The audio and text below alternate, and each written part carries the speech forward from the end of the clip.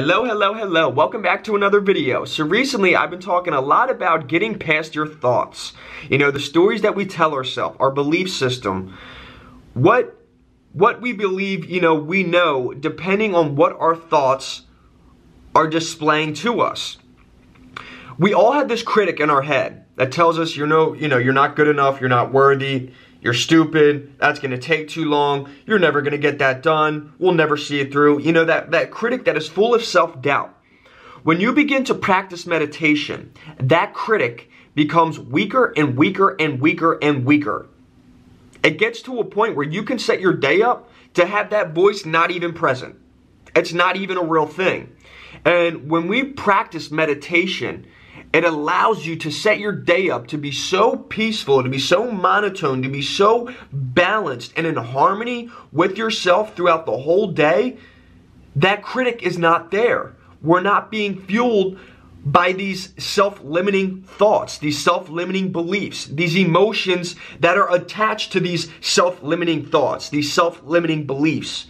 When you start to work with meditation, man, you can really start to dive deep and disconnect from your analytical mind, all of these thoughts.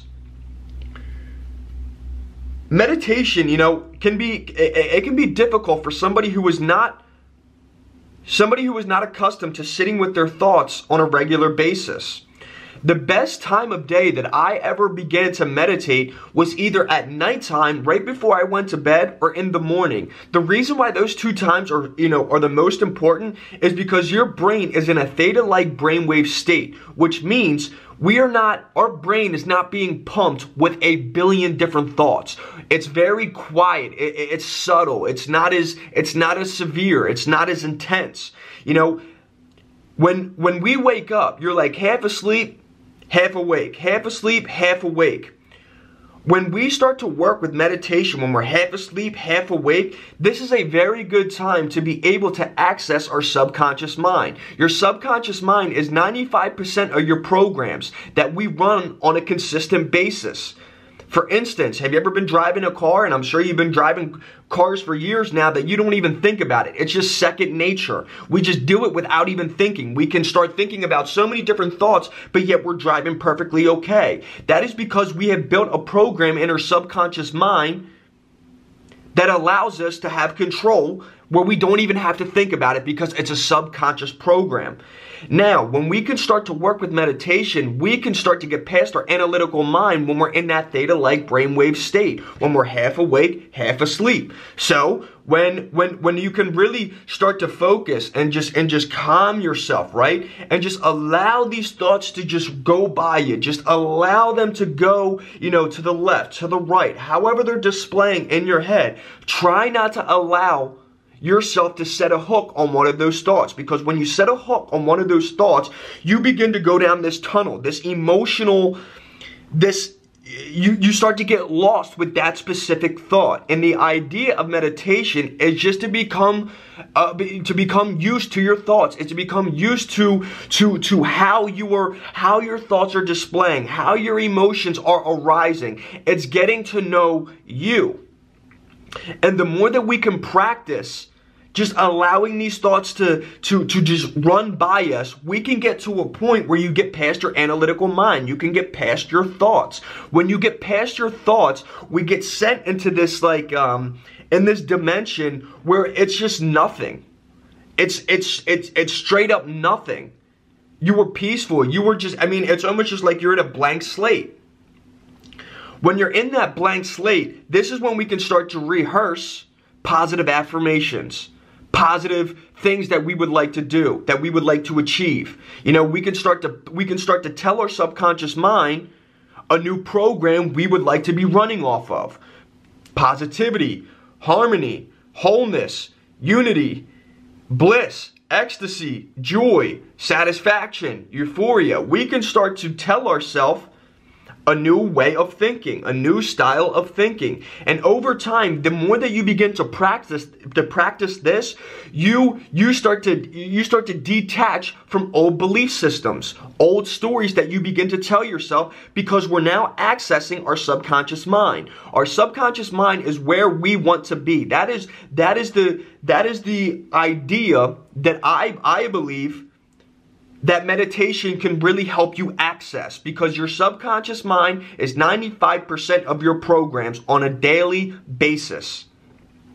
We want to be stable, right? We don't want to be influenced by our emotions. We don't want to be influenced by negative thoughts, the stories that we tell ourselves.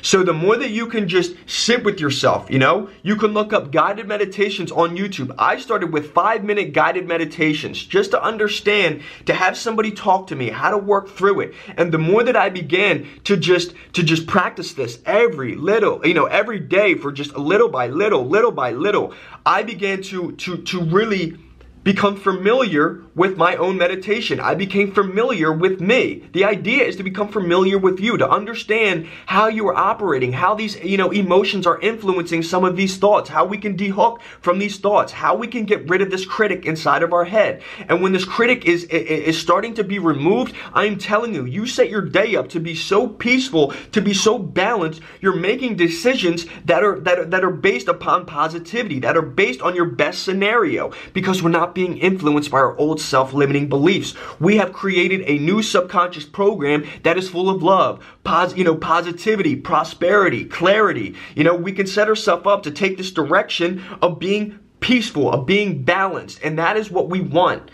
That is what we want. And the greatest time that I was ever able to understand how to really work with this meditation practice was in the morning or before I went to bed, because before I went to bed, you're starting to fall asleep or you're half awake. When you wake up, you're half asleep or you're half awake. That is the perfect time we can start to access our subconscious mind. So little by little, just start researching guided meditations. Find sounds that work for you. If you're somebody who gets really tunnel visioned on these thoughts, we can start to remove ourselves from our thoughts and start focusing on our breathing, our heartbeat, our lungs. We can start to take ourselves off of how we are thinking and move it to another source inside of us. Like I said, breathing, your heartbeat, your lungs. Because the more that you start to just disconnect from your thoughts by focusing on something inside of you, you can focus on your foot, whatever it may be. You can get past your thoughts. You can get past your analytical mind. That peaceful state where there's nothingness, that is the type of I guess you could say vortex or paradigm. I use those words a lot, but that is the type of standpoint that we can jump into, because when you're in there, you can start to reprogram your subconscious mind. The more you begin to reprogram your subconscious mind with positive thoughts, positive affirmations, positive things that you know are going to make you feel better, you are accessing your subconscious mind to build another program. When you build another program, that critique inside your head starts to fade. You start to be balanced. You start to be harmonious with you. It is one of the greatest tools that I have ever learned to practice, because it allowed me to explore not only my thoughts, but my belief system, my emotions. I could really start to dive deep on what I needed to disconnect from, what I needed to be dehooked from.